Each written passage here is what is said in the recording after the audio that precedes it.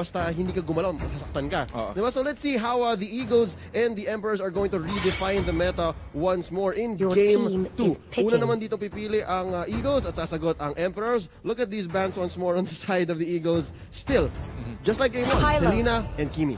Nakikita kang impact na hindi avail ng LPE na ibigay nila yung Selena after what happened from the previous series. Kasi laking bagay talaga. Hindi ka pwedeng hindi mo pwedeng iwanan yung Selena. Yun na lang kasi kapag iniwanan mo yung Selena, kapag hindi mo na siya nakita sa mapa, hindi mo naman alam na bigla meron lilipad na araw sa likod mo. That will give a lot of opening for Happy Feet Emperors. At yun yung gustong-gusto ng Happy Feet Emperors. Kaya yun din yung pinapriorities na lagi yung Lolita. And there's so much here that the Emperors can do in terms of breathing room. And they have these two mindsets eh. Don't fix what's not broken. Diba nanalo na tayo Game 1 eh. Let's get this again once more. Kaja on Doggy and then si Vern nga ba? Tama, si Vern. Yeah. Si Vern on that Lolita. So let's stick to this. Let's see how the opponents will react. Eagles here picking up that Hylos. Yep, it is. Ang ganda ng first pick ng LPE dito. Sobrang ganda ng Hylos pick dito. I agree. Kailangan nila ng isa pang hero na pwedeng pang dagdag dun sa slow, which is Harith, and also an X-Borg is okay. That's a very good pick here. We've seen this a lot na pwede kasing pwede pagsamahin yung Glorious Pathway and also the Zaman Force. It will give you a lot of slow and making it easier for the Harry to dish out damage with his chrono dashes, and also mas madaling bumabad sa loob ng Ring of Punishment ng Hylos kapag sobrang bagal na nila. Here's my 2 cents dito sa ating Hylos. I like that his Glorious Pathway can define where the team fight will happen. Kasi isipin mo dito ba tayo, papasok ba tayo, pipilitin ba natin? Or ilalayo natin? Dagdag mo pa yun sa Zaman Force. And essentially, ang laking part nung battlefield na de-define ng LPE kung saan sila lalaban. Indeed. Plus yung last insanity pa. So, kung gumalaw sila, dito fight, ayaw. Zaman Force, ayaw. O sige, last insanity. So, they have so much insurance policies to say, dito tayo lalaban. Indeed. Ang ganda ng pagkaka-draft din dito ng Laus, ng Eagles talaga. It's all about, kailangan nila ng isa pang, maybe they either need to secure that Granger para mas maganda yung pag-setup nila on a very good range. Yeah. Yes, a core hero, or rather a Chang'e. So we've seen a lot of new heroes right here. Pero tingin ko ang priority ng meta ngayon. Pero hindi ko pa sinasabing completely na ito yung meta. Baga parang the best kite or the best hero na makakapag-kite na hindi ka napapunish will win the skirmish. Almost will win the fight. And that's parang yung definition ni Chang'e. Diba? Sobrang layo ng meteor shower niya. Parang napapaulanan ng, I don't know if I don't know the exact math. Pero yung layo nung meteor shower, parang ang tinapunan ng full range abyssal arrow. Parang ganun kalayo yung tinatravel niya. Ganun kalayo. Diba? Kasi isipin mo,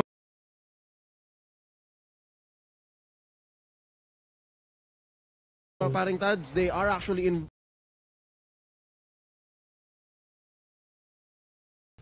investing a little bit more in core. So that's going to be the Claude. And it looks like ipipilit talaga nila yung Masha.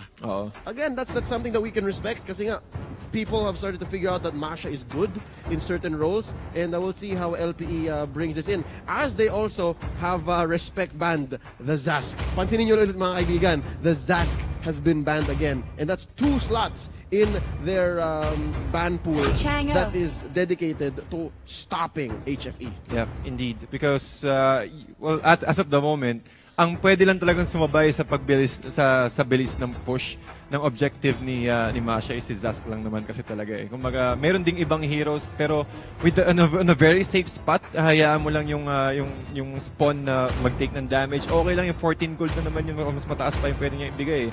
But with that respect ban for Eagles, they understand na talagang sobrang flexible ng Happy Feet Emperors ngayon. And as you mentioned, the Chang'e, I guess no game can go without her being mentioned, banned, or picked. At yun nga, ang huling na-pick up dito ng HFE. Parang tayo, I just gotta throw the question out here now that we saw the lineups. Do you think the Eagles are going to go home after this game? Or you think may laban pa? You think may game 3? Ang hirap sabihin eh. Hindi ko rin pwedeng sabihin na sure win ka agad to sa Happy Feet Emperors. Hindi ko rin pwedeng sabihin na makakabawi dito. Pero if you're going to ask me which is much more favorable in the lineup, I'll go with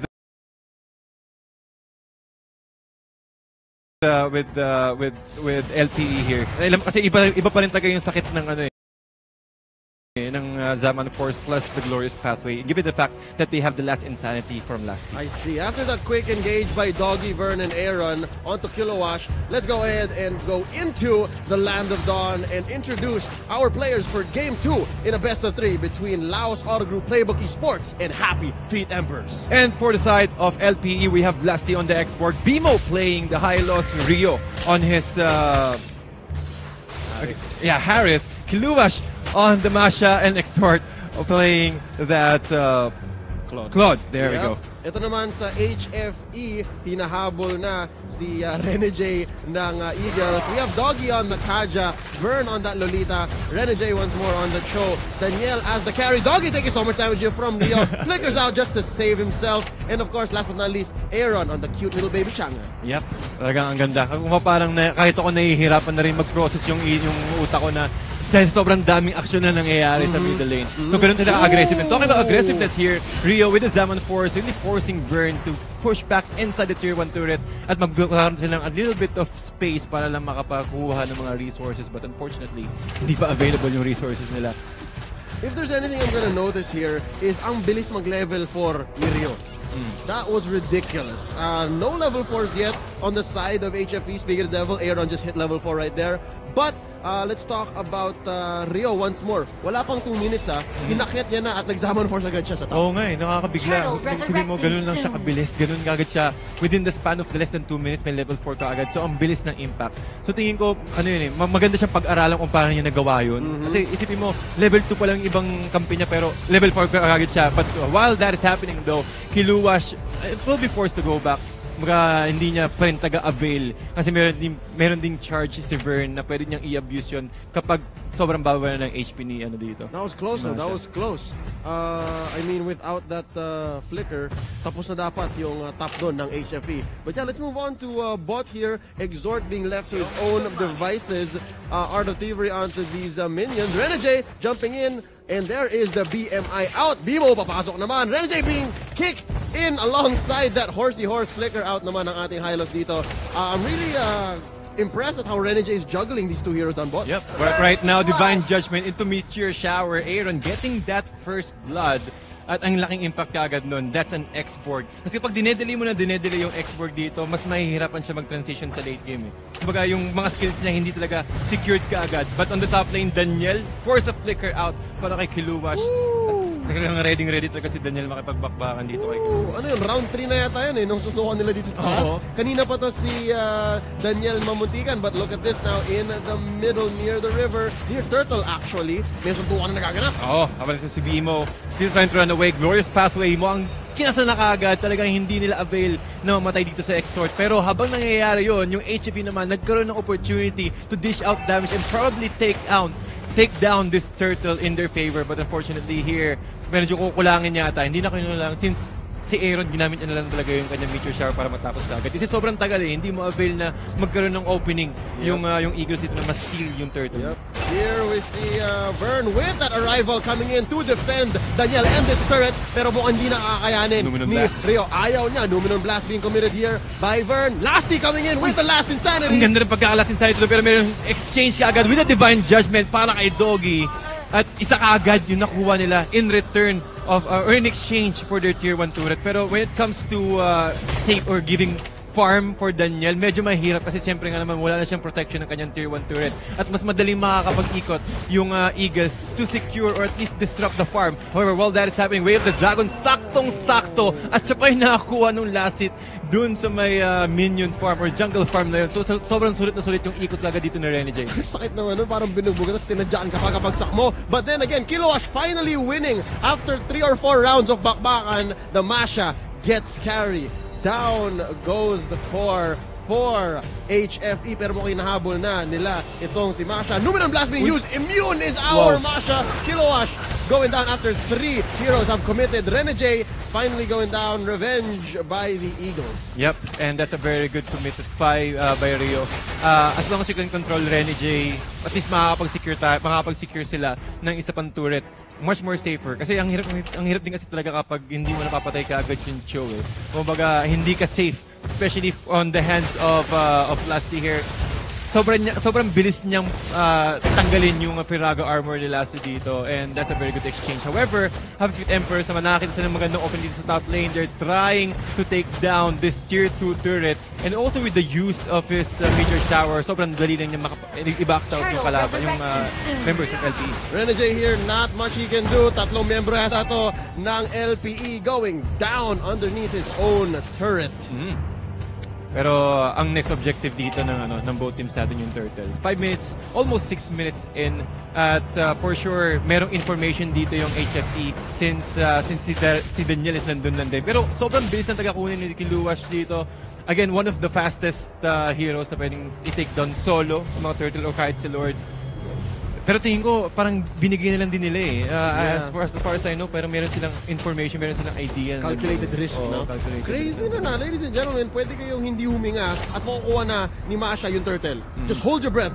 Tapos, Lord slain, turtle slain, right? Bilis lang din pa talaga. That's crazy. Sobrang bilis lang talaga. Oh, look at this though. LPE with the invade up top onto this buff as they push onto Renegade.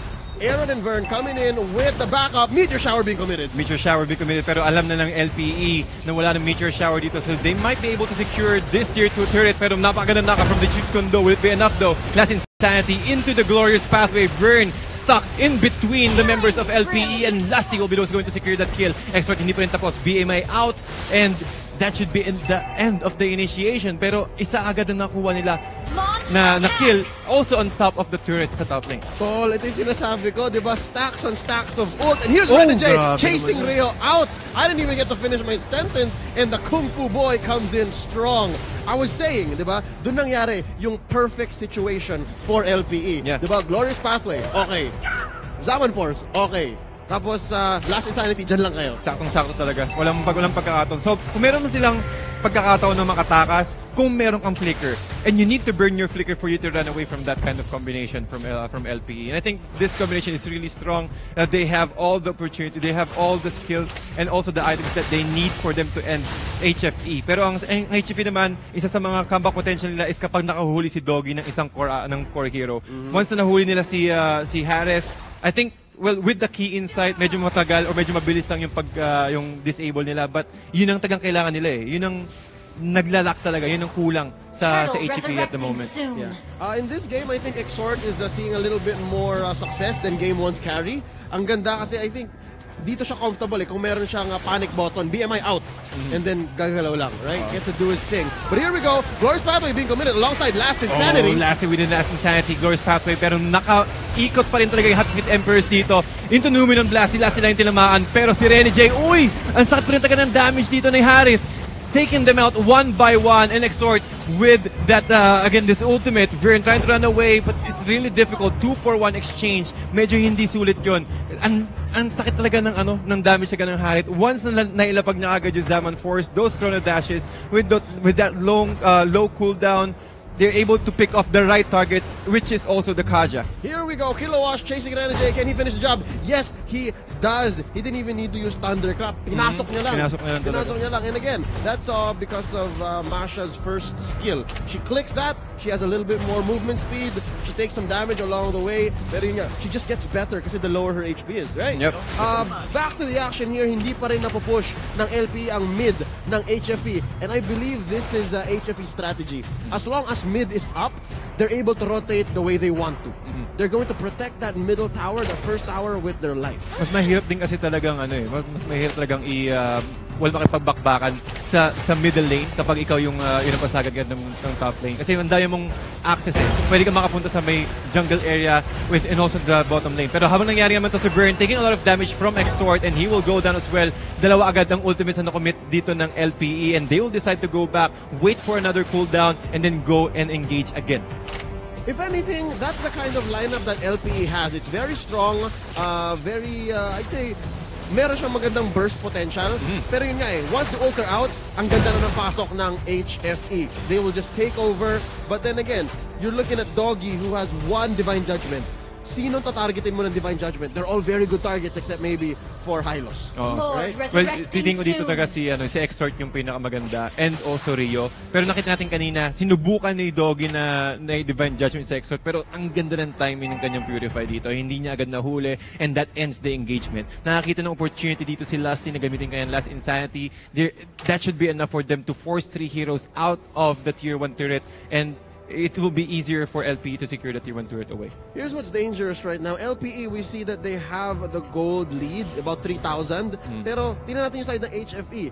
They have a good hold of the map, especially how they kept that middle lane. Pero the longer this game goes, I just gotta say, the more that it's going towards the Emperors. Kasi nga meron silang carry. Indeed. Kasi kapag ang advantage lang kasi talaga ng carry dito is pag tumatagal yung laro, mas mabilis siyang makakuha or mas mabilis siyang makapag take down ng mga tanks, even the core heroes with the use of his light will mark. And with that, I think Happy Feet Emperors really needs to contest. They're just looking for a nice opportunity or for a nice opening here. Ang dami rin kasi nilang pang crowd control eh. Meron silang Numinum Blast, meron silang Divine Judgment. Tingin ko opportunity lang talaga. Sa sobrang pulido ng rotation ng LPE, ng Eagles, ang hirap nilang hulihin. Here we go, Lasty with the Last Insanity underneath the turret to push back the HFE assault. The siege on their base begins right now kasi feeling ko if HFE keeps going on the defensive, mawawalan sila ng clutch moment eh. Parang you're holding it in, may tension. Tapos feeling ko at some point, they have to be the aggressor. And I think right now, they're starting to pivot. But let's see, we see Bimo here and Lasty, they're at half health about. So not a good idea. Pero panoorin natin si Laus sa taas. Oh, yun na. Medyo timing lang siya picking up that Windtalker. With the Windtalker, again, with a lot of attack speed, you can just easily rip down those turrets away. Pero 50% na yun ng Lord dito at nag-aabang din ng maganda opportunity. And I think this is the opportunity that they're looking for. Doggy, almost a little bit of HP left. Ginamit na kailang Meteor Shower but it is not enough. 2 heroes down sa side ng Happy Feet Emperors and make that 3. At ito na yung hinihintay nilang opening para ma-take down yung Lord. At kapag nakuha nila yung Lord, nako, ang hirap na mag-defend dito sa side ng Happy Feet Emperors. They're not ready to at least fight another this kind of 5v5 clashes yet. Kailangan talaga makahuli. Sila dapat yung una mag-i-initiate para manalo sila dito. Kaso ang hirap din kasi talaga eh ng composition na ng LPE. Glorious Pathway and the Zaman Force, ang hirap makatakas. Ano ba yung mga mobility skills nila? Yes, they're a little bit of mobile, pero kapag nagamit nila yung mga skills nila, there's really no way for them to run away. Yeah. Ang dami nilang pang-catch, especially with Kilua. Yeah, and the thing is, Hylos, paunahan lang talaga to eh. I think it's a fight between Aaron and Bimo. If Bimo can wait until Aaron can decide to go ahead and throw out the Meteor Shower, doon siya mag-Glorious Pathway. Kasi nga nagre-regen si paring Hylos. He's much tougher when he's inside the Glorious Pathway. So he can even block for the members of LPE. Diba? So Meteor Shower is kind of neutral from there. Control talaga. Control lang. Kaya niyan talagang i-absorb lahat. Kasi ang power spike lang din kasi talaga ng Chang'e is yung early game. Kapag hindi ka nakapag-farm ng early game, medyo hindi ganun kasakit yung Meteor Shower, just like so. And sabi mo nga kanina na si Bimo, once he uses Glorious Pathway, ang bilis ng regeneration at ang hirap. Ito nga yung huli na kailangan nating rather hintayin. Doggy with the Divine Judgment, but it's not enough though. Doggy, he will go down and also Exort with his ultimate, able to take down the members of Happy Feet Emperors one by one, and Rio almost going down here. The pushback, Renegade with a nice Jeet Kundo, able to isolate, but the damage, he's able to kill the Harith though, but it's Daniel against Lusty and Exort. Pero may problema rin si Kiluash from the middle lane. Now, Kiluash sobrang bilis, kakalimutan niya lang tagay inhibitor. And LPE, the Eagles, able to even it out with a 1-1 score. Usually games are ended with a period, but Kilowash made sure that was an exclamation point. Feeling ko